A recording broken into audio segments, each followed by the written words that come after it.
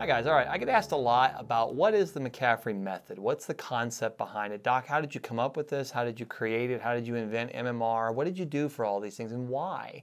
So one of the key components that I look at when I'm looking at healthcare is what's missing. What was missing out there? When you look at all the different fields and from physical therapy to medicine to chiropractic care to acupuncture, what's missing? And what was missing was a commonality. What was missing was a blend. Taking things together and looking at the best of all the different fields and seeing how they complement one another and seeing how they work together in a synergy instead of always breaking them into individual pieces. So my method has really been a blend of my 20 years of experience and then my grandfathers and my uncles and my mentors before that. So we're looking at 100 to 150 years of healthcare prior to my own life and existence. And it's just the blending of these things together. So I went through and I looked at where I had holes in my care, or where I thought were holes. And I was intrigued years ago. A doctor by the name of Hans Selye came up with an idea. He called it a general adaptation syndrome. And he went through and he found that when people were becoming ill or sick, when they got in trouble, when they got hurt, they got injured, it wasn't always obvious as to why. Sometimes, all right, I fell down, I sprained my ankle, that was easy, and we had a great system in place for that. But sometimes people would come in and they'd have GI problems, upset stomach, they'd have heartburn, they'd have nervous conditions, they'd have ulcers for no reason. And they would run all these tests and exams and they couldn't find out why. They could never really figure out the cause behind it. So they would wait. And then 3 months, 6 months, 8 months would go by, they'd retest, not anything yet, go home, we'll wait again. And they'd wait and see, and you kept hearing wait and see. But what ended up happening over time, a year, year and a half, all of a sudden a disease would pop in. And they'd be like, oh, I've got this disease state. Now that must have been what was wrong all along. Well, I didn't buy that. I didn't like the idea that you had to wait. And as I looked at Selye's work and all that he was doing, I started noticing there was a pattern to this. The pattern came about that you would have symptoms that would precede a disease state, sometimes months or years in advance. And if you could catch things before they would break, you could then prevent them. You could turn the boat around and not go over the falls. So I came up with something I call the McCaffrey method. Now it's based around this concept over here. I believe stress is the cause of all disease. A doctor that said it was nominated for 8 different Nobel Prizes. I've never been nominated for one. So I figured he's probably right. So if we look at that and we say if stress is the cause of all disease, then all I had to do was figure out what was the cause of all stress. Well, it turns out it's men. Now we laugh at that and we think, all right, men are causing all of our stress. It's mechanical problems. It's emotional problems. It's nutritional. Now when you take that triangle and you look at this and you say, well, what does mechanical really mean? It's the anatomy.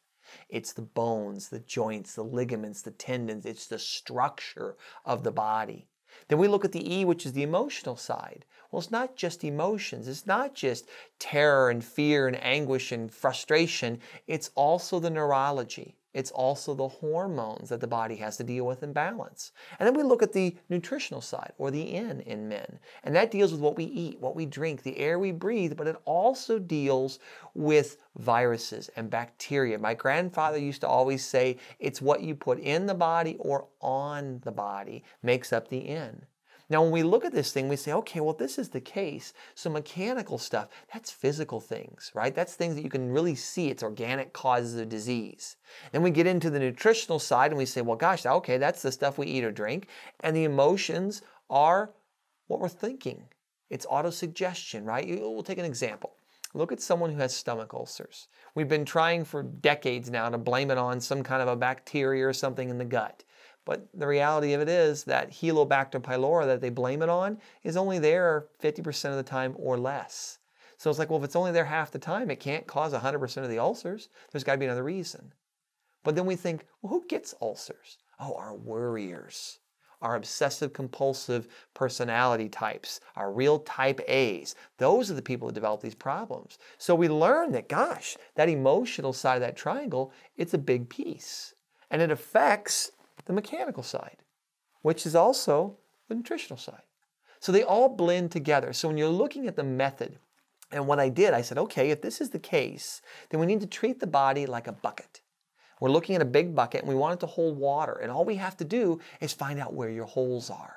So we go through there and you can say, oh, I come in, doc, my neck's hurting and I need help with that. All right, everyone immediately goes, well, let's do stretches and exercises and adjusting. That's what physical therapy would do, right? That's what chiropractic would do. Acupuncture might put some needles in to help with the pain. But the point of it is, are they really looking for the cause? Or are they just chasing one of the many, many symptoms that we have? And I've learned that symptom chasing doesn't work. So my method was based around the idea of not to chase your symptoms, but to restore normal function. Examine, examine, examine is the rule. Go through and examine where the stresses are. How many mechanical holes in your bucket do you have? How many emotional ones and nutritional ones do you have? If you've got 50 of these things, chasing one of them isn't going to do you a lot of good. You got to go through and balance it and try to repair as many as you can. And what's an interesting fact, and it follows this idea, of what we found as we've been doing this over the years. I always felt there was a problem there. I just didn't know what it was. And then what I found after I started doing this was that as we started repairing these little holes in the bucket, all of a sudden big problems started going away. I didn't have to chase lupus and Crohn's and cancers and celiac. I had to fix the bucket. And as I started balancing out the mechanical stresses and getting rid of the emotional ones and helping people deal with the nutritional ones and changing their diet and helping digestion, all of a sudden fixing the little holes started to take a toll on the big ones. So their disease states, all the things that were wearing the body into the ground and tearing it apart, I could now get at by balancing the whole thing. The key is you have to find the cause. A good friend of mine and a mentor of mine always told me, it's like a tire. You got to find the leak. You can pump air in all day long. That's what you see medicine doing. That's what all these other therapies are doing. They're pumping air in the tire. But if you don't find the leak, you can never keep up. So if you can find the leaks and repair them, patch the leak over, then when you pump air, and all of a sudden the tire can get down the road. And that's really what life is all about, guys. It's about looking at the body as though it's a home. It's a rental property. When I work with patients, initially when I say examine, examine, examine, I mean I'm going to go through your property and say, oh gosh, you're missing a window here. You got a hole in the floor over here. The heat system's not working. You need to paint the door. Paint's low priority, right? But the things that are going to be uncomfortable have to be dealt with first. So you focus on what someone wants as a patient, but the whole time in the background, I'm trying to fix the house. I'm trying to make it livable, because the reality of it is we're only renting this. We're in it for about 75, 78 years, somewhere there on average. We're renting this property. Make it as nice as you can so you can live in it as comfortably as possible. That's how it works. That's my method. It is a blend of acupuncture and chiropractic care and osteopathic care. I do bone setting. I do Irish indigenous medicine and hundreds and hundreds of other little things, from herbology to digestion to you name it. It's a blend. And the fun part about this, I get asked this all the time, Doc, how do you learn stuff? How do you learn all these things? You know so much. I don't know so much. I'm just well read and taught. I've had phenomenal mentors throughout my career, but I use this method that I examine someone to learn. When I first came out of school years ago, because of my grandfathers and my uncles, I had a very strong mechanical background. That was my foundation. Howard Loomis then I met. And Howard introduced me to the nutritional side. And he introduced me to digestion and enzymes and breaking food down and absorbing. So now all of a sudden my nutritional side of my triangle got stronger. But I noticed as I was treating patients, I had a weakness.